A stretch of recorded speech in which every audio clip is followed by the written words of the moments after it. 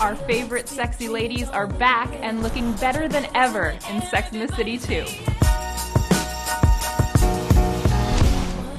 And this time around, we find out what happens when you take all that shiny Chanel and vintage Dior to the sand dunes of Abu Dhabi. I don't think we're in Kansas anymore.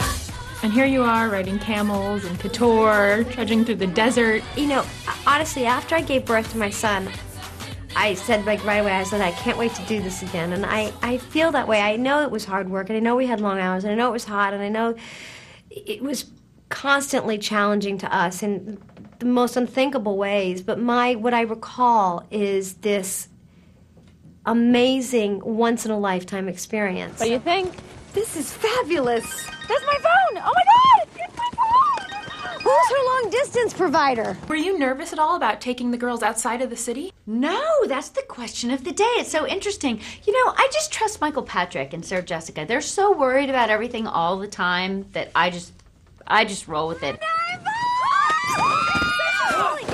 And I just thought, you know, we have this incredible fan base all the way around the world. Let's kind of do something inclusive. And I thought it was a fantastic idea, and it was just so much fun to actually do.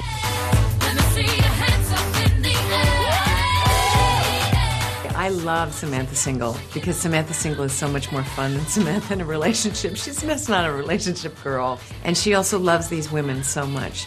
They're her family. They're her marriage. Could we get another round of champagne? You are fun in Abu Dhabi. I think the movie is just fun and surprising. And I think, you know, the last movie was so great and beautiful. And this is really just kind of a fun romp.